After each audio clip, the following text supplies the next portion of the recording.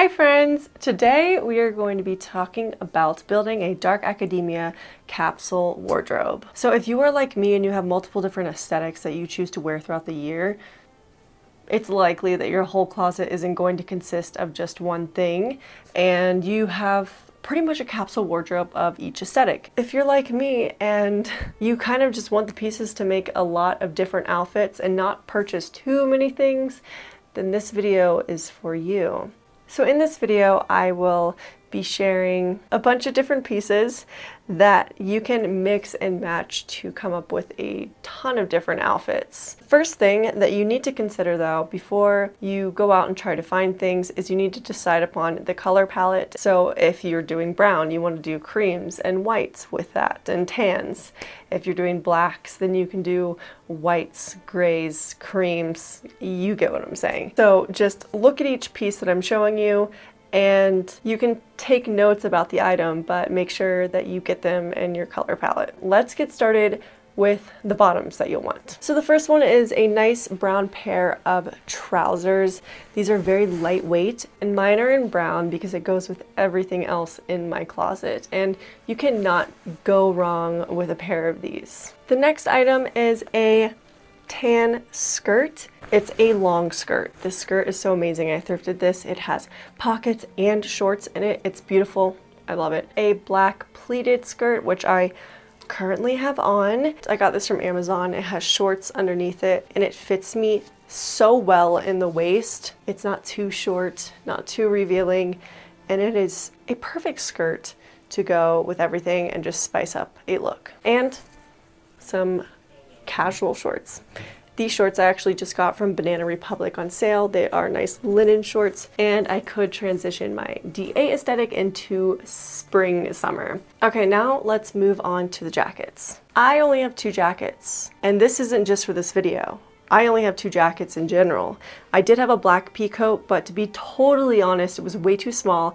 It was an extra small. I couldn't lift my arms in it, and I have shot in it many times for this channel, but it doesn't actually fit me. And out of all the jackets I wore this winter, this one was the one that I wore the most. This is a must-have coat in your closet in general, but especially for DA. This trench coat I got from Forever 21 5 years ago, and it was $5 on sale. I can't believe how cheap it was. It's one of my most worn jackets, and it is in perfect condition still. I don't know how, but it is. The next jacket that I chose for this capsule wardrobe is the blazer. Of course I had to say a blazer, right? Because this is so DA. This specific blazer I thrifted. It was a men's large, and then I sewed it to fit me.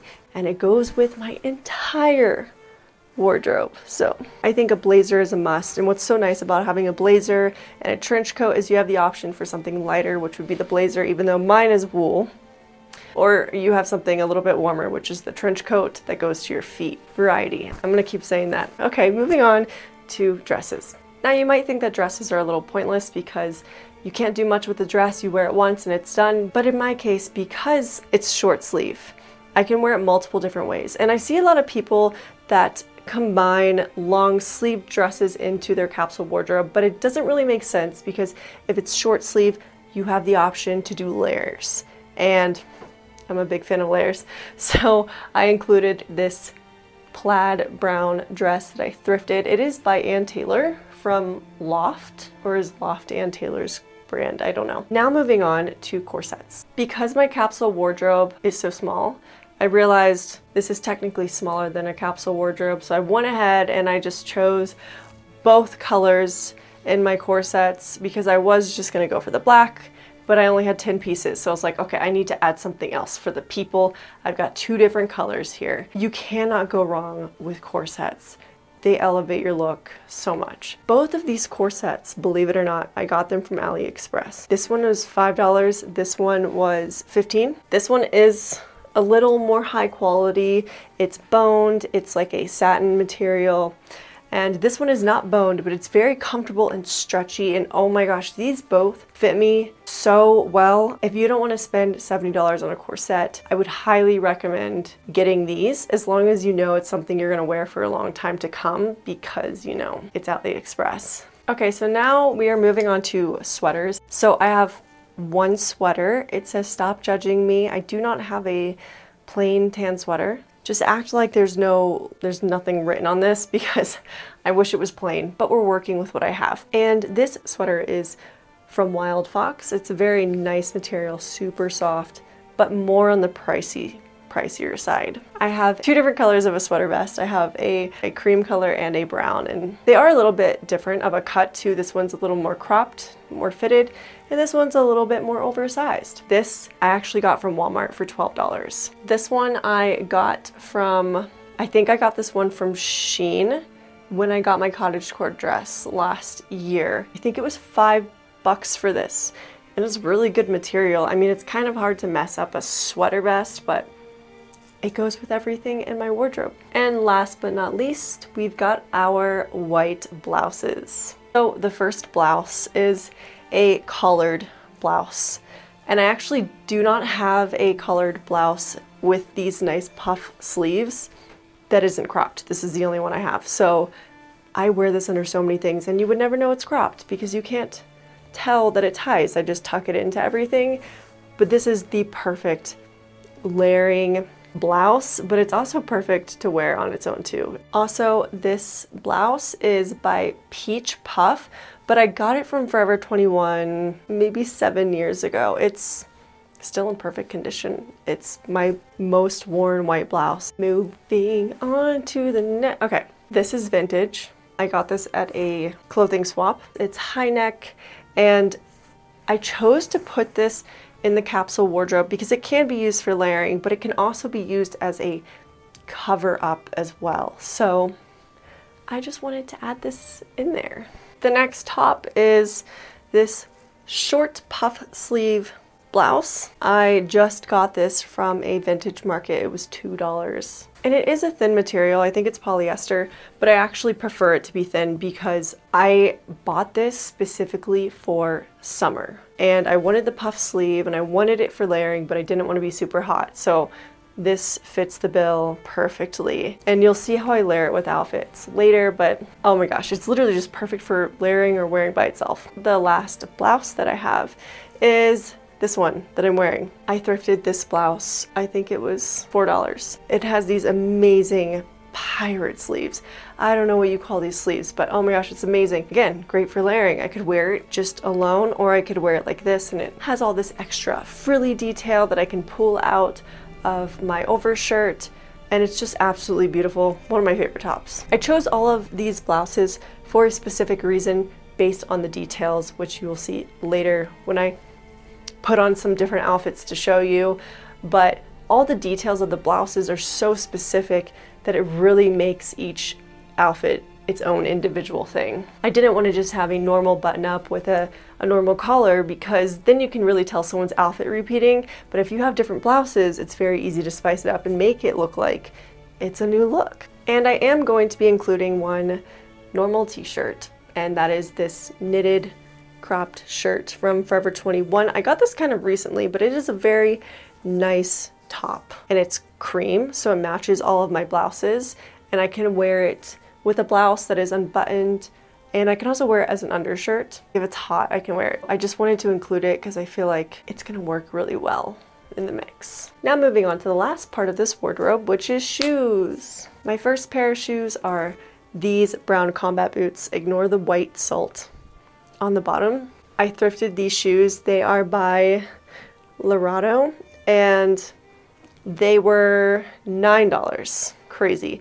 They're real leather and they go with everything in my closet. I just feel like you cannot go wrong with a nice pair of combat boots. And my next pair of shoes are these black booties. They are like combat boots, but just heeled, very slightly heeled. I will say I don't really normally wear heels, but I felt like I should include the heeled version instead of my normal black combat boots just because these dress up an outfit quite a bit. Okay, so that is it for all of my pieces. I do have a pair of black Mary Jane heels that are coming in the mail, and as soon as I have those are literally going to be my go-to shoe. If I had the Mary Janes, I would totally do those. So now that you've seen everything that this capsule wardrobe contains, I'm going to show you a bunch of different outfits and a bunch of different ways that you can put these outfits together just using such a small amount of clothing. So in total, this capsule wardrobe had 18 pieces, and I ended up making over 45 looks. I could have done more, but This video took me around 5 hours to film, so I did not do any more than that. Let's start by making some outfits with my black pleated skirt. I call this my pirate blouse, so wearing my pirate blouse, I am just wearing it with my black pleated skirt, and it's very simple, but this top is doing so much already. I don't need to add anything to it, but I can, so I'll show you. All I did was add my black corset and this messenger boy hat. That's always what I call it. I'm not sure if that's actually what it's called. Anyways, it's an entirely different look when you add the corset and the hat and the blazer. So don't forget to incorporate those accessories to complete your look. And here I am just putting on my 2 different jackets to kind of show you that they both go well with the looks.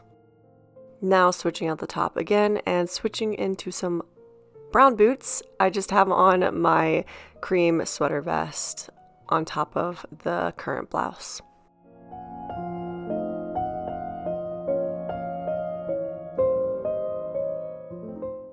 Now moving on to the dress, which I love the most because it is so versatile, and I did shoot this on a different day because this video took so long. So pretty much I put on the dress and I put my blouse on top.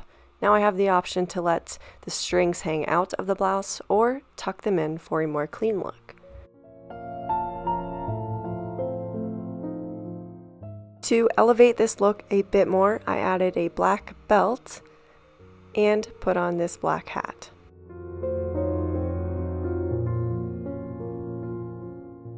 Wearing that same blouse, all I did was put on my brown sweater vest and my blazer.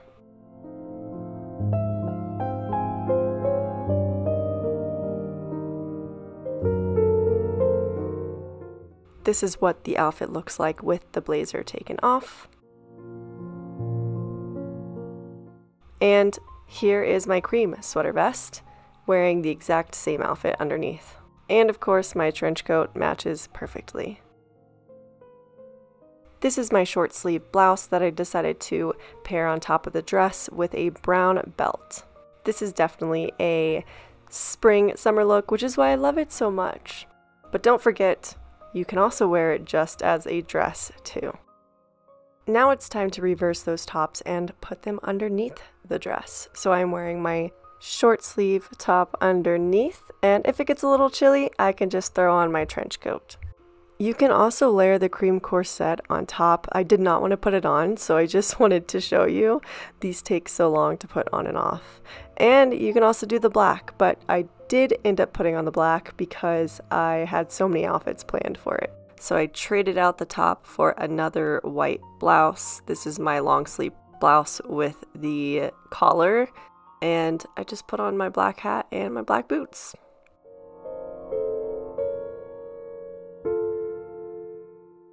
You can do it without the corset as well, and it looks like this. And layer it with the blazer.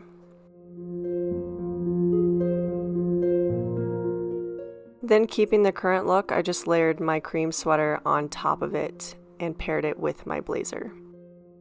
The brown boots would also match, but if you wanted to dress it up, you could wear the black booties. And for this, I just put my blouse over top and tied it to make it look as if I was wearing a skirt instead of a dress.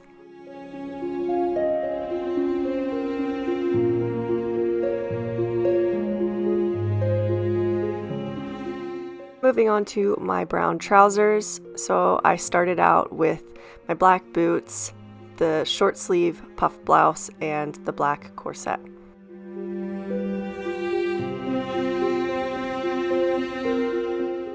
And of course, you can't forget the jacket. And this set looks so good together. It almost looks as if they perfectly match. Or if you didn't want to wear the blazer, you could just throw on that blouse. Now I switched out the blouse from underneath my corset to the long sleeve.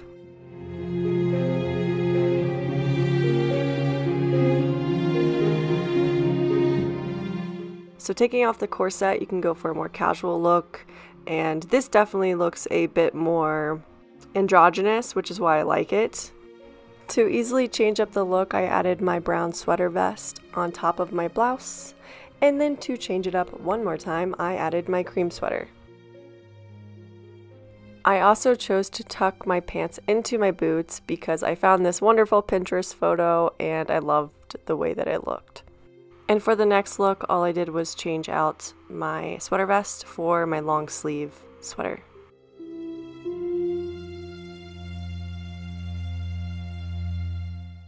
Now if it was a little hotter, I could put on that knitted tank top that I showed you guys, and I could also use my blouse for layering if it was a little chilly, or I could even put on my blazer. This is a look that I wear quite a bit. Of course, you don't have to wear the blouse underneath. You could do it like this, or you could even go with the longer trench coat. Of course, you can always just wear the blouses with nothing layered on top like this, but if you wanted to make the look a bit more interesting, you can add the corset. So for this look, I added the cream corset on top, and as you can tell, it goes perfectly together. Now moving on to my brown shorts. So you've seen this top combination before, but I just wanted to show you what it would look like with shorts as well, because it still is very, very cute, but also casual and laid back. I would definitely consider this look to be a dark academia spring summer look, and it's something I don't see often. So you could also wear the corset without a top underneath it, like this, if it was very hot outside, and I think this looks just as cute. Then I put on my short sleeve blouse again with my black corset and no belt.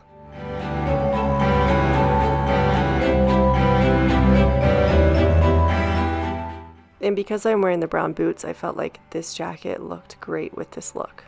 But let's switch out the boots to black and my darker jacket. This definitely looks more dressy if you were going out for a nice dinner or just wanted to look like you were trying a little more. Back to a more casual look, wearing the same blouse, I just layered my brown sweater vest on top.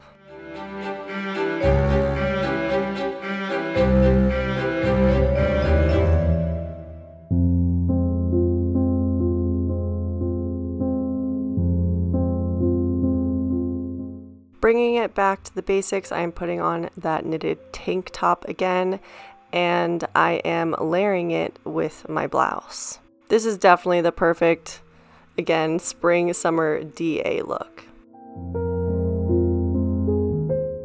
If it was a little chillier outside, you could pair it with this sweater and a belt. And now we're switching back to the cream sweater vest and the short sleeve blouse. You also have the option to change the look entirely and throw on that cream corset. I completely forgot to put on my black boots with this look, so rule of thumb, if you're wearing a black item of clothing, you want to make sure that you pair it with something else that's black within your wardrobe. So that would have been the black boots, but I forgot. Moving on to the skirt, all of these outfits consist of wearing this maxi skirt, and it does not fit me, so if you're wondering why it looks a little unfitted, that is why. Throughout this video, you will just see me change the top combinations with the bottoms to create different outfits, but they all go together so well.